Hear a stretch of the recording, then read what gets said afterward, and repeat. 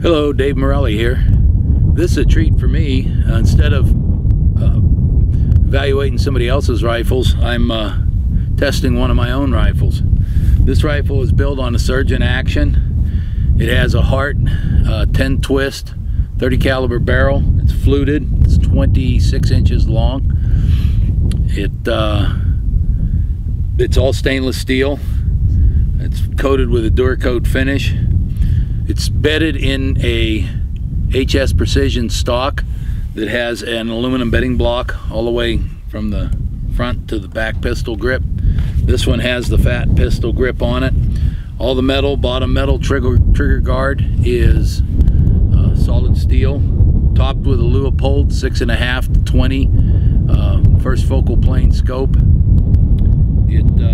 I put a adjustable cheek piece on the stock, and it's got a Timney trigger that's sitting right around just under 3 pounds. I fired a couple of rounds here at 25 yards to get the scope and the bore lined up. I'm going to take it out to 100 and put some groups through it. Well, there's the first 3 shots.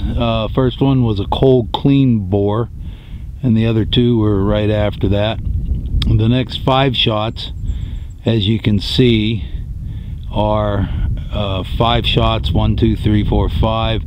Number 2 looks like it went off a little bit. All I can say is WTF. And then I shot a group. Now this would be the 9th, 10th, and 11th shot on the top target. Those 3 shots there. That's under a ½ inch.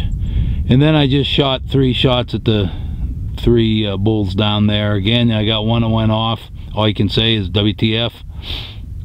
But I'm pretty happy with the performance of that rifle.